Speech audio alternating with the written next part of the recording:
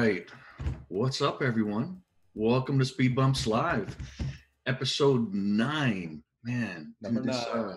we're like creeping into July, which absolutely makes no sense because it was just February last week. Just saying, man. That's what it feels like. It's a little bizarre. How you doing, Paul? I'm doing great. How are you? Fantastic, man. Look at that. We're coordinating with the white pattern shirts. I don't know what's going on here. I don't know how we do this. It is quite bizarre. I guess the SpeedBumps memo went out across the entire company. Yeah. That's, we're gonna work on the t-shirt one next. But thanks for joining, everyone. For those of you guys that are joining us for the first time, SpeedBumps Live is a weekly web show that discusses marketing challenges and opportunities with leaders from different industries. And we got an awesome show today. I'm Javier Santana, co-founder of Launch, an experience design agency here in Atlanta. Yeah, and I'm Paul Carpenter, client relations at Line Star Films. We're a video production studio based here in Atlanta as well, focused on branded content and communications. And real quick, before we dive into this and bring on our guest today, do want to mention that while we do have the chat feature off each and every week, we do have the Q&A, and we're going to be doing Q&A. So please, as we're going through these topics, please make sure to post your questions in the box below. We've got Shannon Delaney. Say hello, Shannon. Woo! All right, and so she's going to come on board and ask some of your great questions. And so let's just kind of kick it off. Jav, you want to introduce our guest? Yeah, so today's guest is Glen Caruso. And I always feel like when I introduce Glen, I want to do the movie guy, like in a world, like it has to be really dramatic. But Glen is a digital transformation specialist, customer experience advisor, and educator. He's always been on the forefront of emerging technologies for marketing and advertising. He had days at AOL. I mean, he's worked at agencies back in the 80s. He started his own digital media company that was acquired by Blink Media, sorry. Now he's at Adobe. He's been a part of the rise of digital marketing for the last 20 years. He's leading financial service industry, helping to demystify the complex martech landscape and help marketers understand the benefits of next-gen marketing tools. He's also doing it at a collegiate level, serving as an adjunct professor and advisor to students at UGA. I need some help.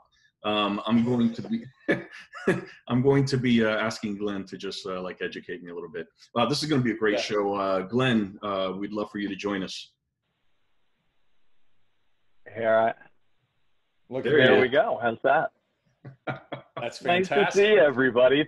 Thanks for having me today. I can't wait to hear what I have to say. And we're off. So, so let me ask this. Let's go ahead and get started and just talk a little bit about your history before going into topic around digital transformation. Let's hear a little bit more about your early days in digital, how you got into digital since you started on the traditional side, and how you've seen the evolution go and how has that really helped your career? Well, I went to University of Missouri. I got an advertising degree. And I started out in New York and just as a media planner at J. Walter Thompson. But this was the mid 80s and we started seeing the rise of cable where it actually had started to reach over 65% of the 65% of US households. And sort of what I've always tried to look where the ball is flying. I'm just somebody who's very interested in seeing what people are doing and what they're doing in their industry. And at that time, there's so many parallels, Javier, like you said. At that time, cable was new media. Right. They didn't have a budget for it. And you had to convince them. And, it all went back to, and it still goes back to really for marketing customer experience. And what we see is as different technologies, media technologies and marketing technologies grew, you kept getting a better customer experience. So I wound up moving from the agency side to Turner Broadcasting to start selling cable for TBS, TNT, sports and entertainment. And at that time, it was the same kind of, we had the same kind of sticking points that we have now with clients.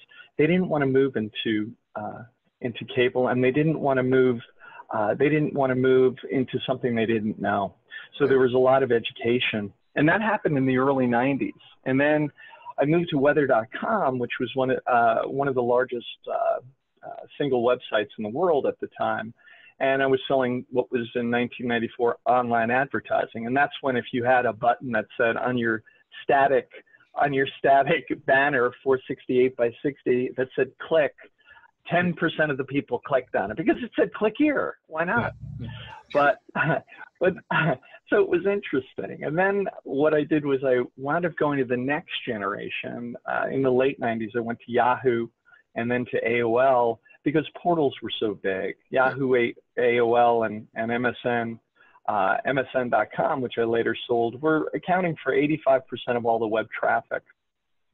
And then things started to change because with that, with those properties, we started to see the rise of a better customer experience with behavioral targeting, with addressable targeting.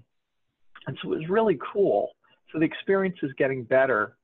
Then moved on to a company called Dakota, which was bought by AOL, and it was behavioral, deeply behavioral targeting based on what people were viewing, and that was next generation. Later, we moved on to programmatic with demand-side platforms and DMPs, and Facebook, selling Facebook, like you said, Javier, through Blink Media, which was acquired by Gannett, by USA Today. So we start seeing, like, even in the 2010s when I'm selling Facebook, with such a robust ability to target, at that time there were 200 demographic, psychographic, and geographic elements on any given page. Now there's millions on any given Facebook profile. But we started using search technology within Blink to help target ads better on Facebook. And this is in 2010, where again, people were like, what is this? I don't believe in it. So all along, like, don't believe in cable, educational system. Don't believe in digital advertising at all with AOL or Yahoo, moved them into that. Don't believe in Facebook. It's too new. Nobody wants to jump in it, right? Everybody wants to wait. Exactly. You take the risk. Exactly. I'll see if you fail, and if you don't fail, then I'll go ahead and jump in. And it's just then like I'll go behavior, right? Exactly. And then really it went into SaaS and marketing technology and martech stacks and adtech stacks, which allowed us to give even a better customer experience across all platforms, omni-channel, real-time, utilizing, stitching together every bit of data. So, when we think about it, all marketing starts with the experience. Are we developing creative that's visually appealing, that has a message that makes me want to click, and does it really pay off on the end? And that's what we're able to do now with martech, because it's all run on AI and machine learning. And it gives you the ability to go from the birth of a marketing message, like with me at Adobe, with Adobe Creative Cloud and Acrobat and Photoshop, from the moment a marketer creates and those tools and then activates into analytics and tags every bit of creative with analytics, delivers it through segmentation with a DMP. Ours is called Audience Manager.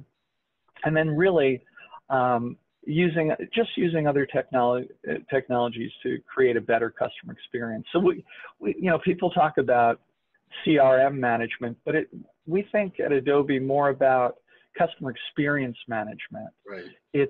Are we getting what we want? Because what we find is, especially with millennials, well, actually every age group, every demographic, with millennials, 70% of millennials will abandon a brand if they don't have a good experience with it.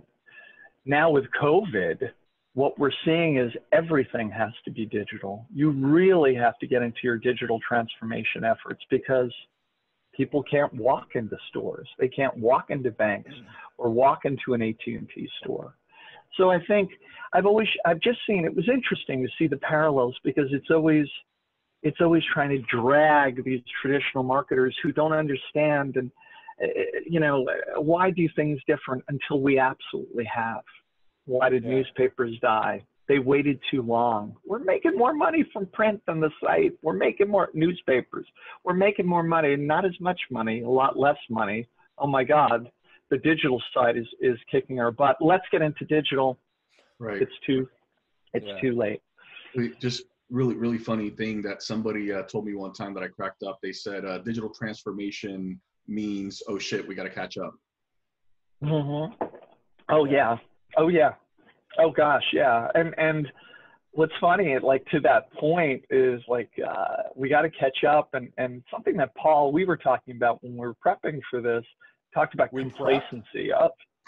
We prepped. Yeah, prep. It sure does. First time we prepped, man. What are you talking about, man? I know. It's and like the audience is saying they prepped. It sure as heck doesn't seem like it. No. So we did. I swear, people out there. People in the interweb sphere, as my dad would say, on the interweb. But what, we were talking about complacency. Are marketers complacent? First I thought, yeah, they are. And then I thought, actually, the more I thought about it, no, they aren't. It's not so much that they're complacent. People hate change. So they're complacent in that way. But moreover, I think they don't know what to do. How do you implement digital transformation? Right. Which is really behind digital transformation is what's called DDOM. For those, I hadn't heard about it until a couple of years ago. It's data-driven operating models. And what we're finding now, with the robust amount of data that's out there that can be stitched together, first, second, and third party, every marketing decision must be driven by data. KPIs for the marketer for each division within the marketing department must have individual KPIs that they're held to, because data tells the real story. It's no longer like the old days of advertising where this brilliant creative director created 3 versions of the commercial. They are the end all be all. Now we can do A/B testing, like with our products at Adobe Target. So it's like, how do we jump into a data-driven operating model? And what is the people, the process, and the technology, which is what it comes back to? How is that going to be deployed? Where do I start? And I know at Adobe and many of the big consultancies, they're helping, including yours, Javier. They're helping with roadmaps and getting people on the right track, because they realize it's obviously much more efficient to do things digitally. And I'll end here on this point. Something that we noticed in the financial services industry, did you know when a person walks into a bank and does any average transaction, it costs the bank $55. And this is for the human person, the lights, cleaning people, the building, the commercial space, and all that. It's $55. If they do that same interaction online, it's 6 cents. Wow. 6 cents. 1,000 times more efficient. And now you can't walk into a bank. You can't walk into AT&T or Verizon stores.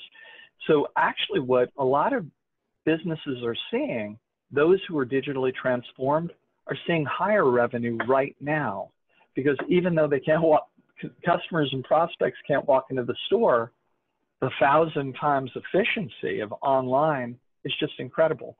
And now, like you said, we must digitally transform. There is no option. It's actually probably sped our business, what we do, ahead 3 or 4 years, because people are realizing it's really our only option. And when we had to do it, efficiency is there. Same with people working at home. Finally, companies are saying, holy moly, they're more efficient during COVID and everything that's happening by working at home. Imagine if it was just a normal day. 50% of our workforce can work from home. I can cut my commercial space in half. I don't even have to pay for that. So all of this is playing into it, and it's actually very good for us. And it's good for brands, because like you said, it drags new brands into the water, to start really experimenting with digital transformation. Yeah. Litter, you over-prepared in so many ways, because you really just knocked out about 3 of our topics. So hope everybody enjoyed the show. Okay. We'll see you next week. Now we move into the SaaS Comedy Hour. I know, right? Featuring Paul Carpenter. No, you don't want that. No, listen, you've hit on so many things in this that seem to be a common thread across a lot of the marketing leaders we've had on our show. And I've heard risk. First off, why did you even get into digital is curious to me, but we've heard risk. We've heard the experience comes first. And this goes back, like, this is a common theme to all speed bumpers out there. Take a little risk, make sure the experience is top notch, because nothing else matters after that.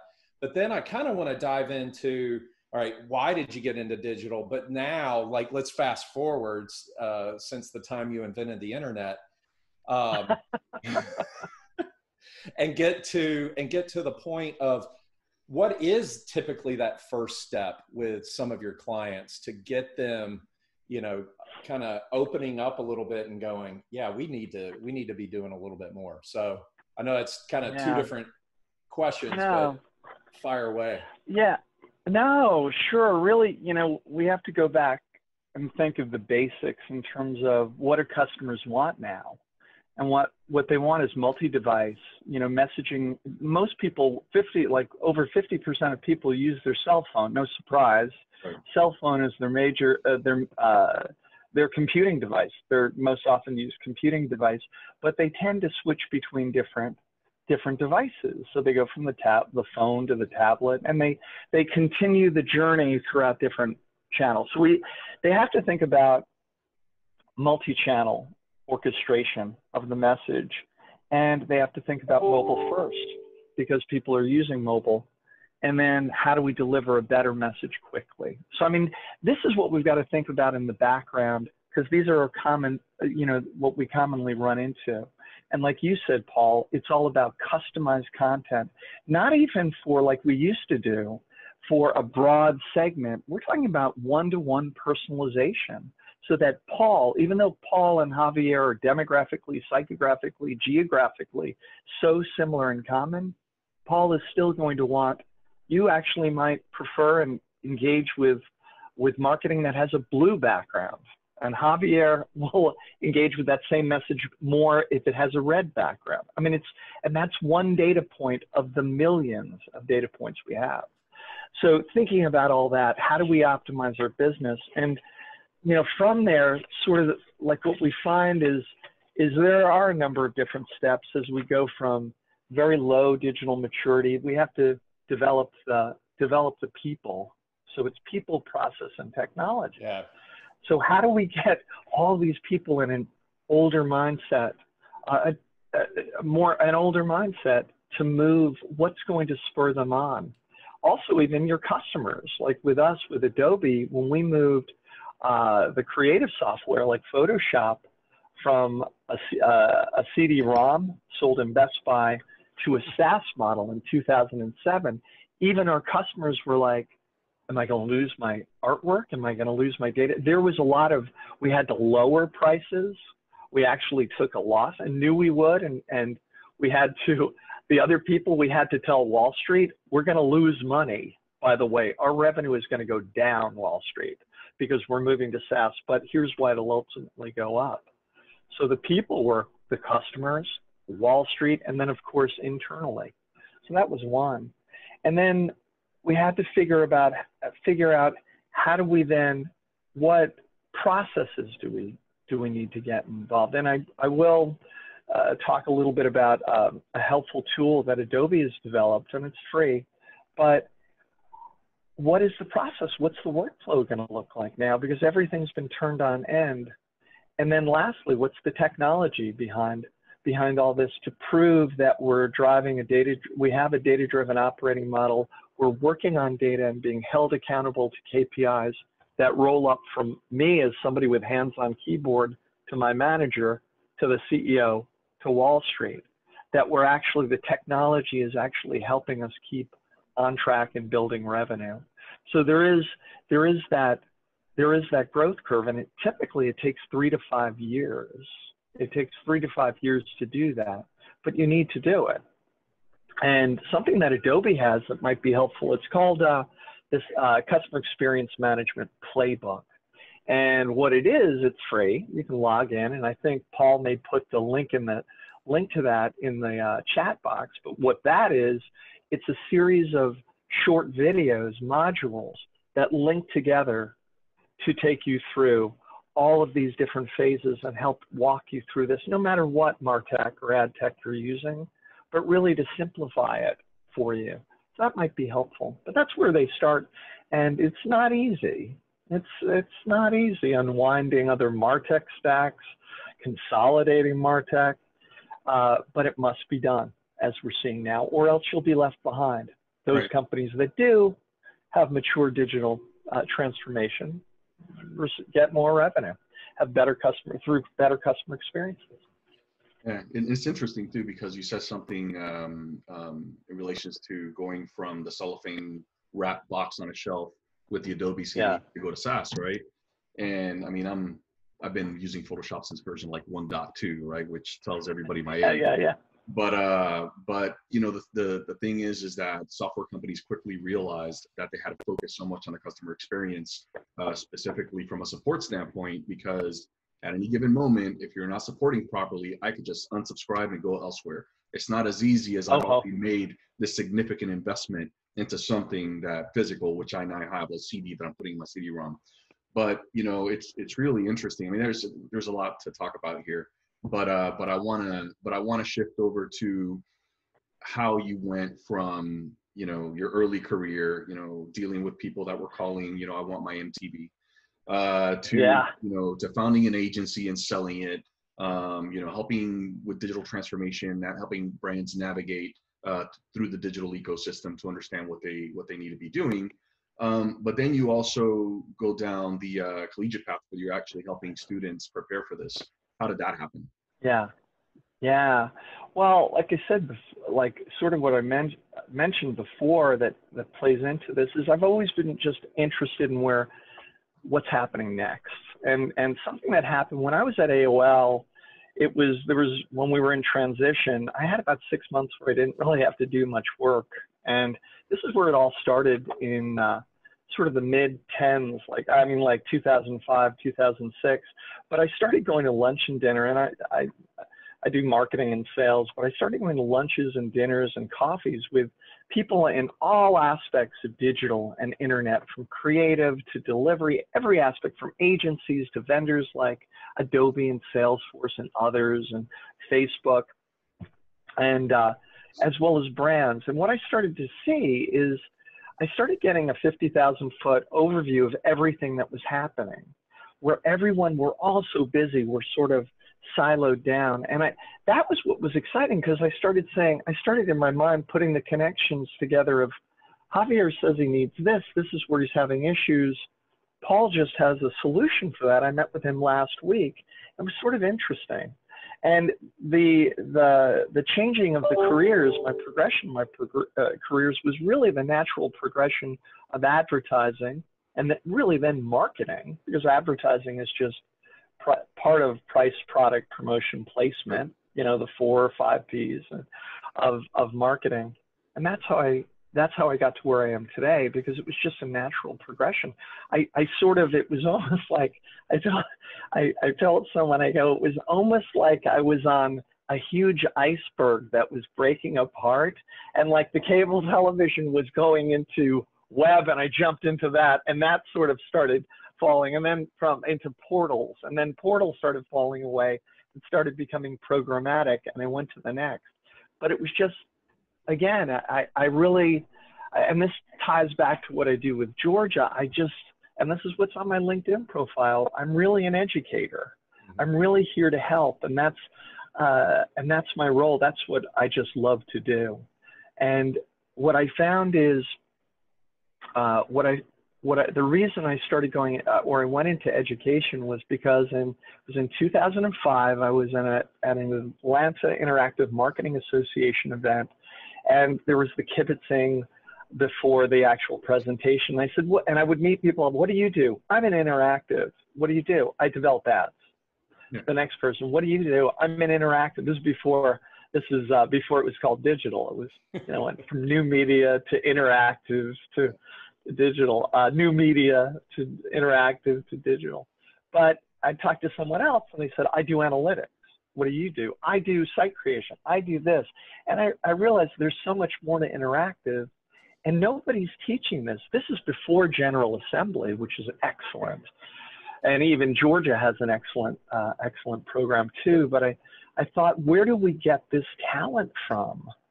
Because nobody's training anyone on this. Anyone in our business is too busy doing our business to move into education. You know what I mean? You know, you're not old enough. You know, you won't make as much money going to education. But I thought, we need to train talent. We need to train them now. So that's, and I just love mentoring people. I just love helping people get new jobs. I love seeing people really realize their full potential. And so that's when I started petitioning. Jen Osmond, my first, who's one of the top professors, Jennifer Osmond at University of Georgia within their Terry School of Business. She actually started the first social media class. And I did sort of the same thing in the Grady School of Advertising and Journalism, like a parallel track. And I would bring in specialists, Facebook and Home Depot and big agencies like JWT or 22 Squared to speak and talk about where they were going. And or launch. Or launch. Well, you'll be the next one. You'll be the next one. But what I wanted to show them is, especially with, like, my most recent classes have been about martech and adtech, and this was before I started with Adobe. Now I just advise occasionally at Georgia and help students when need be. But we started talking about martech, and it's so scary to students who are journalism majors, PR majors, who know a little bit about interactive. But what I would do is I'd bring in specialists from the agency side, the brand side, the vendor side, and talk about all the different career opportunities there were. You didn't have to be a coder. You could be creative. You could be analytical. You could have different, whatever your skill was, project management. There was a role for you here, and it was it's going to be a lot more lucrative to go into digital than to go into, no offense for those in traditional, other businesses. It's going to be a lot more lucrative because everything's going digital. And that's really what I found. But what I loved is bringing in different speakers who are luminaries in their own right, who are doing this every day. And a professor can't. You're a professor. Right. So even me, it's almost like I'm a facilitator. I'm a puppet master, as it was. We're bringing in the right people to get these students excited and build their network. So that's how I got into that. That's how I got into education. Well, it's incredible. And I've listened firsthand on some of your sessions with students earlier in the COVID. I was a fly on the wall for one of your virtual sessions, and it's really amazing. I found another theme to all speed bumpers as well out there. We've talked about risk. We've talked about experience matters.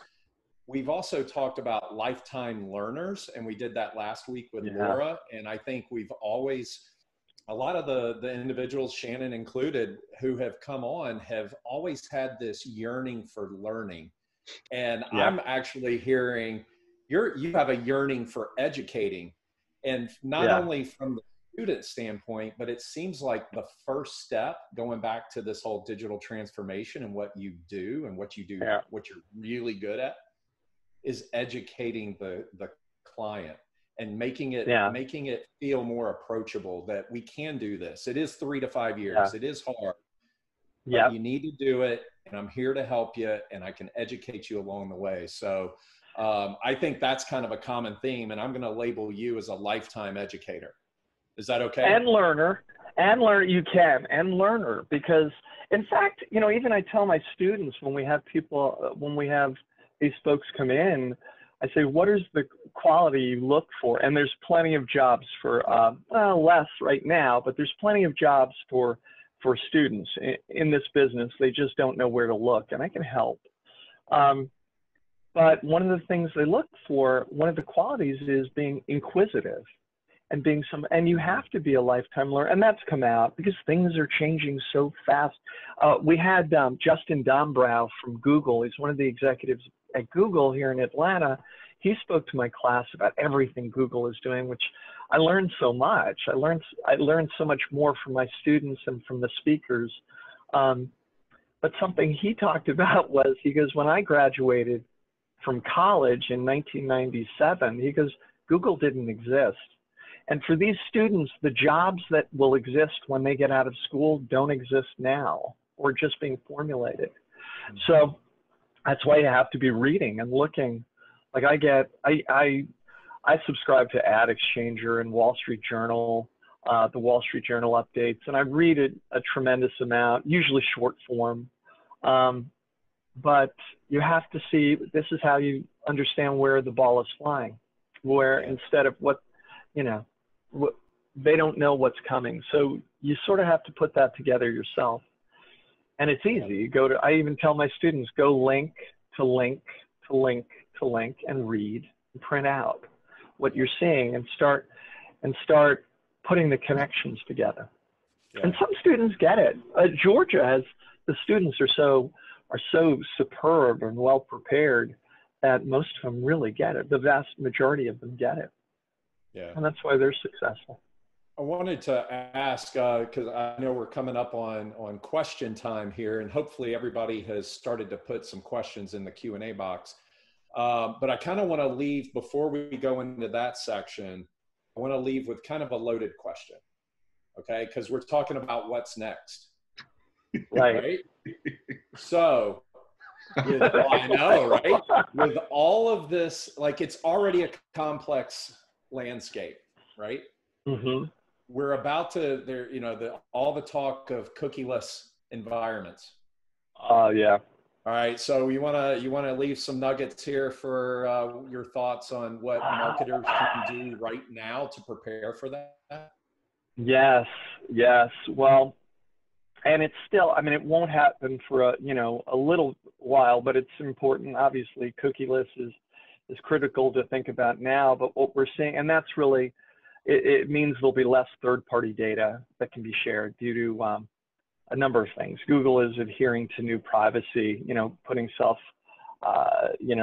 they're self-regulating themselves with that. And there's a number of reasons they're doing it. But what this is showing is that there's a rise in the CDP into using your own brand marketers, using their own first and second party data, and really running through it, because the more looking at our most lucrative customer, the only reason we market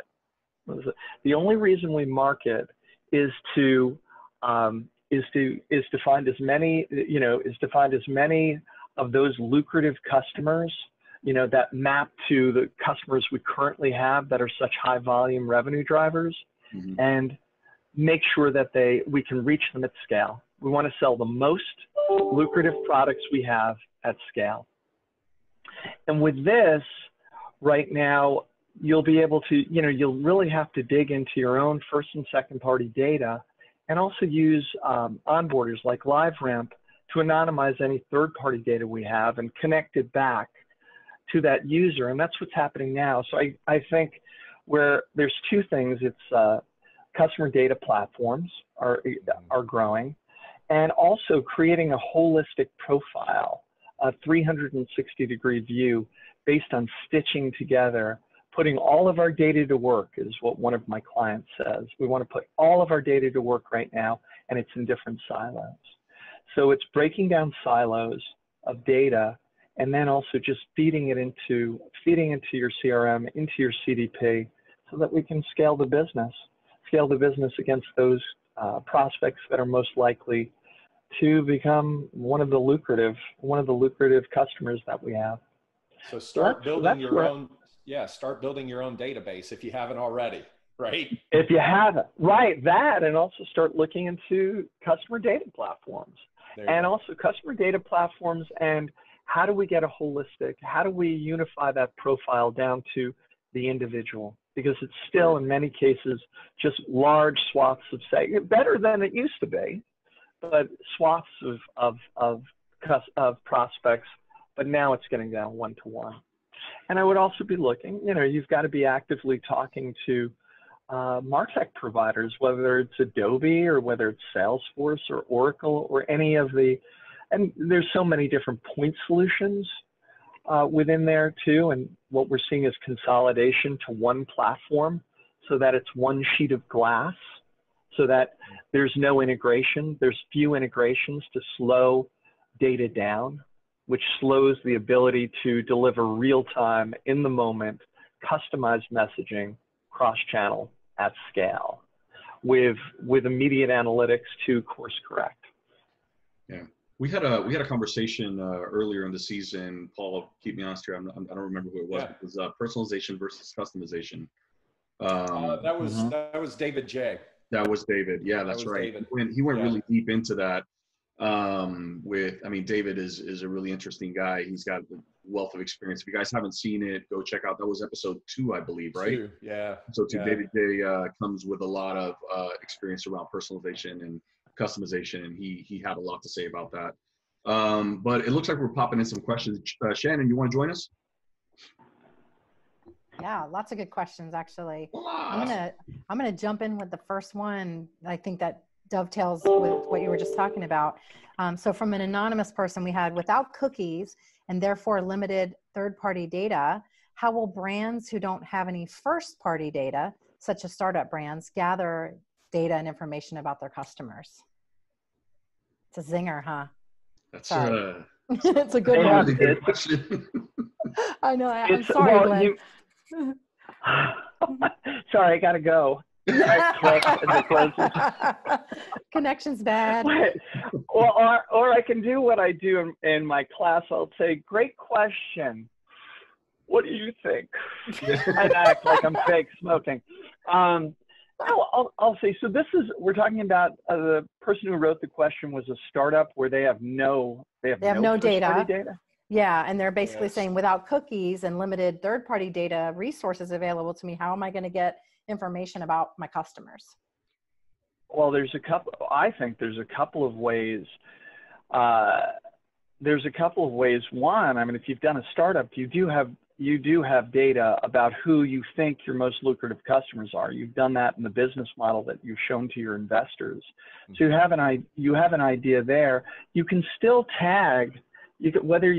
While you can't get third-party data, you can still tag whatever marketing messages are going out there, whether it's through mobile or desktop, tablet, wherever it's appearing. And you're able to see, you will, with an analytics tool, whatever you use, whether you use Adobe Analytics, Google Analytics, Core Metrics, whatever you use, you'll start seeing what's actually happening.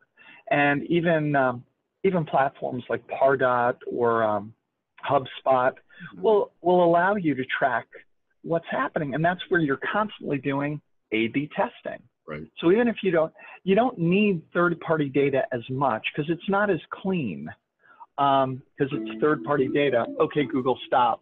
Oh, I have so many meetings. Just a side note, I have so many meetings that I constantly have my Google Home setting off alarms. So it'll constantly go off, but I call it my robo overlord. So stop it. They're taking over. So is my Roomba. My Roomba, stop looking at me like that, Roomba. But your own data is going to be collected over time, and you're going to be able to test with A/B testing, whether you use Adobe Target or Optimizely or any of the number of products out there at different price points for different, for startups or any size business. So you will be able to collect. You're collecting your data because whatever you send out, if you tag it, you'll get the response immediately. And if you do A/B testing, B worked better, divide that in half and do A/B testing. A did better, divide it, make one change, test it again until you get what's optimal. And then if you can, if you get with an AI-related marketing tool, it will automatically do this for you, like what programmatic does with companies like Seismic and even with AdCloud, our DSP product. And so that's how I would start collecting your own first-party data, because you know about your customers, the general what's driving them. That's how you got the funding, or that's why you started, and that's why you started the business. There's opportunity there. I think it's also going to make everybody have to up their content game, right? suddenly you got to have that really good content that's going to make people want to come to you in the first place to give you that information. And I think that's the challenge as marketers, is with so much noise out there. So content, Shannon, that is such a great point. Content is king. It's the creative, you know, if the or queen, I'm sorry, content is the imperial. But it is hard to create a lot of content. Social media, I mean, it's social media and search, because people don't believe advertising. That's why the only growth, except now with, you know, Facebook. But I mean, but still, social media, people believe messaging and recommendations from friends, and much more than ads. And search is so deep in the funnel. But creating that content, like you said, is a huge issue. But yet, like for social, my friend Aaron Arnett works for a company called VidMob, VIDMOB. What they specialize in is content, social media content for all the platforms, Facebook and LinkedIn and TikTok and Snapchat. And what they use is, because it's so expensive to create that content at an agency, that they actually use VidMob, outsources a number of different freelancers who specialize in content like that, and it's much more affordable. But yeah, content, and if you can't afford to create content, outsource it. And there's VidMob is one of them. There's a number of excellent companies that will do that. Great. But yeah. So this question is from Late Night Calhoun. And the question is, now that many are moving to digital due to budget and COVID, how can a small business cut through all of the digital overload and stand out? And when you, so the digital, hello, Late Night, Calhoun, how do you cut through, and what do you think they mean by like cut through the clutter, like as a smaller business? I mean, possibly because the perception is everything has gone digital and there's so much out there and there's so much content. Yeah. How do you cut through and make sure that you stand out when there's a lot? Well, what engages us most, what's extremely relevant to me? So that one-to-one personalization, how do we put a stake in the ground and say, we know these are three lucrative audience segments. How do we make this as personal as possible? What first-party data, what data, whether it's first-party or what you've read about, the reason you started the company, how can I hit those three segments that are most lucrative with the most relevant message? Here's what I think is most relevant, knowing their problems and pain points that our product will solve. But we start with that. We start with if you don't have access to this, start with the most customized messages you can think of for those very specific lucrative audiences and test them in A/B. Because trust me, people say, I don't look at digital ads. I guarantee you, if I served an ad to you that had a picture of your mother on it, saying your mother wants you to call them, you'd click on it. I guarantee it. If you showed that on 3 pages, I guarantee it. Because it's completely relevant and personal. Your mother's about to yell at you or tell you, why haven't you called?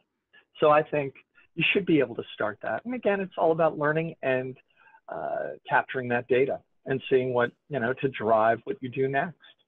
Yeah, if there's one thing I can add just real quick, I know, Glenn, you're the expert here. I think you nailed it from the standpoint of Late Night Calhoun. Don't go against, don't do the shotgun blast. Don't compete against all the noise. Be very targeted in your audience and who you're trying to attract and serve up that relevant message. Get very targeted. That's how you break through the clutter. Well, and this is what, and I know we're at time, but this is what I tell my students who say there are no jobs out there. I sent out 1,000 emails to whom it may concern. By the way, Paul, call me. Where's the number? It's on my resume and PDF attached. But what I always say is put your stake in the ground, choose 2 or 3 companies and go deep. And it's the same thing here with marketing. Pick 2 or 3 segments and go deep and really get to understand them and their pain points and keep course correcting your messaging until you figure out what's working. Well Yeah, said, Glenn. absolutely. Got time for one more? Yeah. Okay, great. This is from Ryan Maffett. He wants to know if you can talk more about getting your antiquated or traditional brand partners to adopt a data-driven operations model. He was asking specifically around financial services, but I would imagine that applies probably to most industries. Yeah. Well, and this is, I'm assuming they're from an agency trying to get the brand to Could move be. to. I think it could be written as a brand partner, but I would almost say inside of a company, it could be your How do you do? brand partners, you know, inside of the organization, potentially. Yeah, and this, yeah. Well, they're realizing these companies are realizing we have to have a data-driven operating model, or they should be realizing, and there's always going to be a champion. And this goes back, Shannon, to the people, process, technology, the people portion. How do we get the different divisions and the different stakeholders excited enough to launch this? What's in it for them? Especially when you have stakeholders at a brand that say, "Oh my God, this will put me out of business." This is what I do is totally, again, I do it the old way.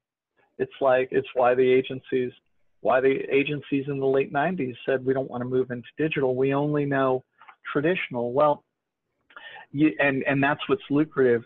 They have to realize that you have to change or you'll die. And as more of any of the big brands that are mature in digital, in FinServ or any category, is what you're going to emulate and improve on. Steal shamelessly and iterate and improve in anything. Don't reinvent the wheel.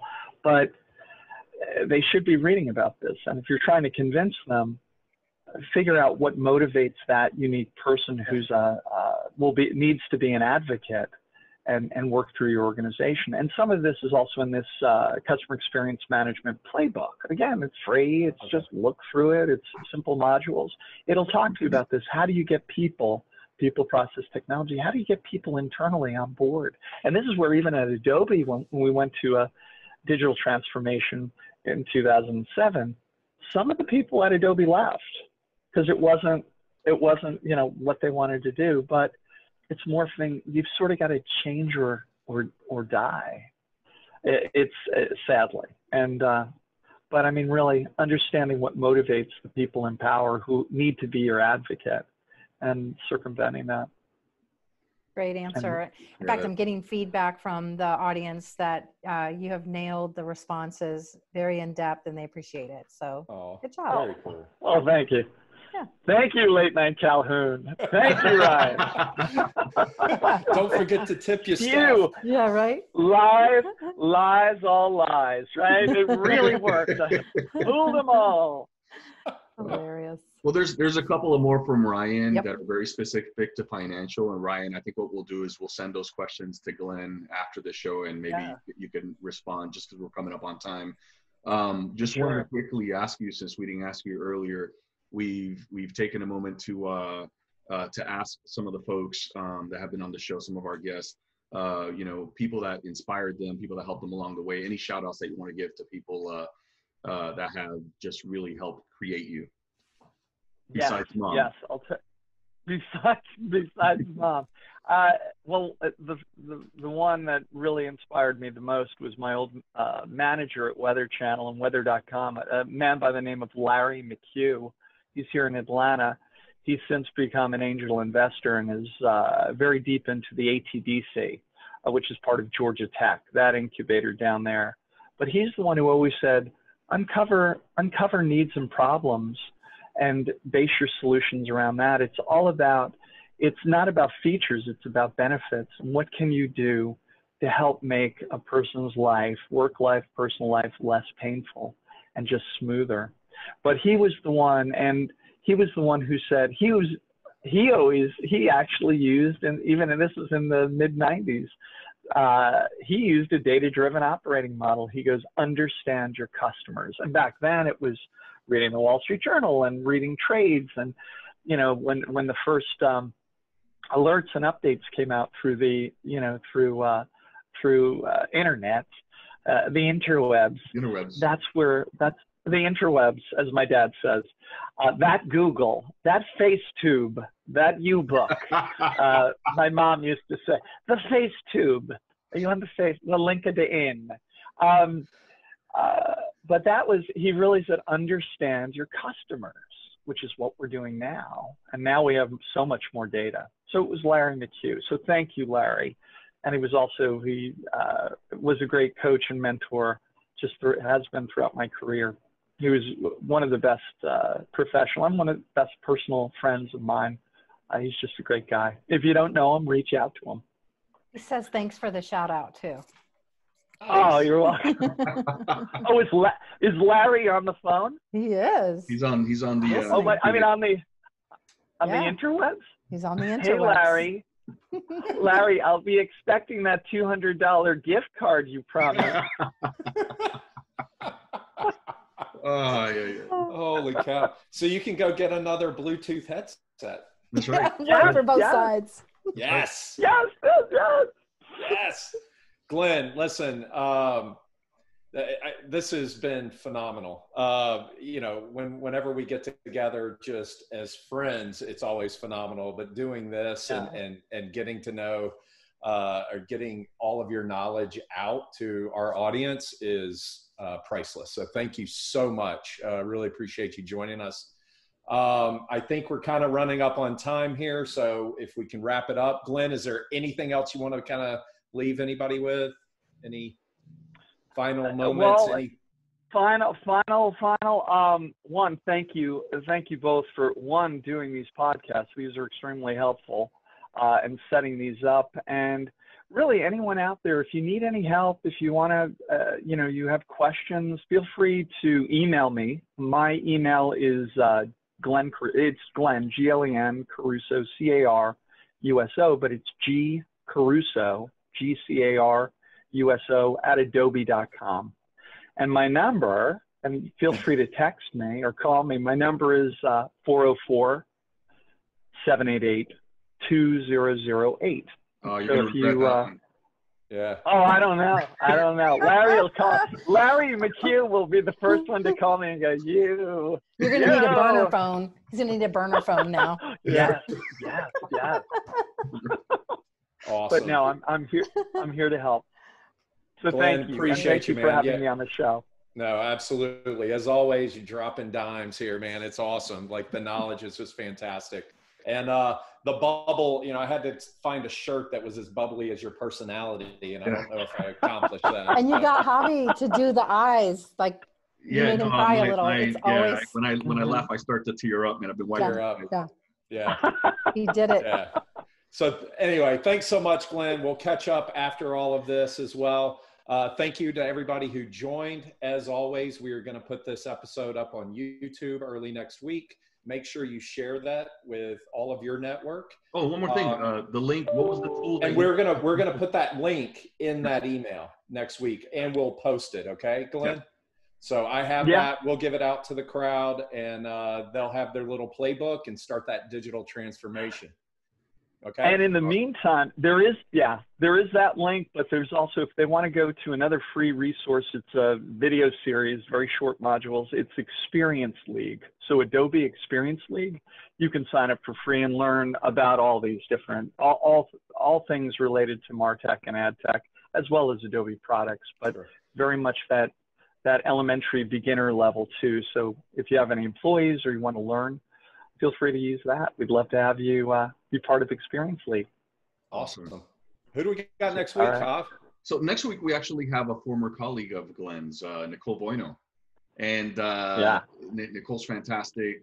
She's CMO at Tackle.io. When I met Glenn, when I met Nicole, they were working at User IQ. And Nicole had a very interesting problem to solve, is that the category didn't really exist. Right? The customer success platform did not exist. So they had to figure out how to really market to that group. And now she's moved on to Tackle.io, where she has a very similar challenge. The category they're working in also doesn't exist really. So she's got this ability to find these gaps, expose them, and help people understand why they need these solutions. So Nicole's fantastic. She's such a pleasure to talk to you. She's going to be with us next week. And by the way, next week, it is a Thursday show, not a Friday show, just because we're going into the holiday. And then we're going to take a break for a month and come back August 7th, I think, right? Yes, August 7th. So, and we'll send out a note to everyone. It's going to be an awesome conversation. Thank you so much, Glenn. Thank you so much, Shannon, for always being such a champion volunteering for us. Thank you, Shannon. And, you know, this is going to be awesome. Thank you guys who joined. We look forward to seeing you guys again. Have an awesome weekend, and we'll see you next time on SpeedBumps Live. Yeah, everybody be well. Take care. Bye-bye.